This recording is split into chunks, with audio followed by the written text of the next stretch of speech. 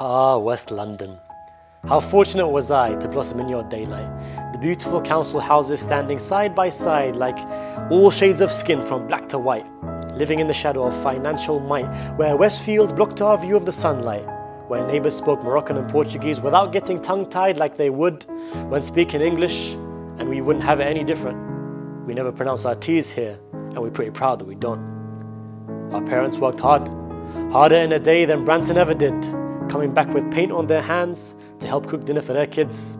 We were the foundation that the rich stood upon, relying on my dad's labour to build that house that they'd sell for millions. The lift broke down from time to time and we lived on the 20th floor, but we just walk up those flights of stairs because in every aspect of life, aside from money, we weren't poor. We were full of life, and I can't think of another place under God's sun where you'd find an Arab man telling his Jamaican neighbour to have a good one, where the security guard of the building was Spanish because back then, London was still open, where the family that lived below us was Kurdish, and whenever we see them in the lift, they'd have this big smile on, and we had to be careful where to walk at night because, hey, it's West London, but that was okay because we're all cut from the same thread, just trying not to drown and make it out alive instead. Recession hits hard, and Dad's out of the job. Now he's getting work wherever he can just to make a few bob. Rent is due, but there's not much we can do, trying our hardest, but opportunities are far and few.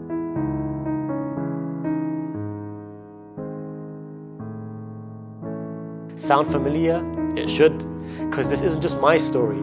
It's the story of every West Londoner living in a block of flats that make up a tower, although sometimes I thought that it wasn't the flats that made the tower stand, rather it was us, the diverse, hard-working families of the lower class, working harder because we worked for our lives, not for luxury houses or flashy cars. This is clearly profits before people. It's unacceptable. It's unacceptable. That's my people, that's our people, yeah? We're a community, they're a family, and they're burning to death. The tower was burning long before it set alight. If you see the charred building that looks like death, know that the ones around it are still burning, fumes consuming breath, the sprinklers hardly working in a building full of hard workers, dubbed the hardly working just because they are potential artists and writers working as builders. They died just like they lived, and that's no exaggeration, suffocated and blocked in by the elite of the nation. As the world watches on almost helplessly, and those who help less are those who own more. Sad to say, but it's the reality of both the poor and the almost poor. They begged for help, slamming on windows, so ironic because they've been slamming on the windows of the world for so long. Time passed, and the building was burning ablaze with hundreds inside, fathers, mothers and children of all shades, burning in the negligence of a government that was warned, that turned their heads, caring about money more than the souls of the burned. The people who died and lost their homes, this happened to them because they are poor. We are in one of the richest spaces, not just in London, but in the world. Repeated requests were ignored. There is no way that rich people live in a building without adequate fire safety. Everyone I spoke to who was out there couldn't hear alarms, there was no sprinkler system. Grenfell Tower ablaze was perhaps the first time London's Skyline pointed to our pain and suffering, the ignored backbone of London kind, as their brothers and daughters looked on, hearing nothing but the screams of their loved ones suffocating, aflame both their bodies and their dreams. How sad is it that this tower block needed to be aflame in order to be in the spotlight? Now in its place, some spot a burnt building, while others spot light. Because in all the pain, and all the ash, and in all the anguish and the wrath, we still know that they didn't die in that building, rather their souls ascended to the heavens, leaving their extended family, that is all of us, mourning and grieving, never forgetting why they were lost and why we're still living, because their loss of life shall be our beginning.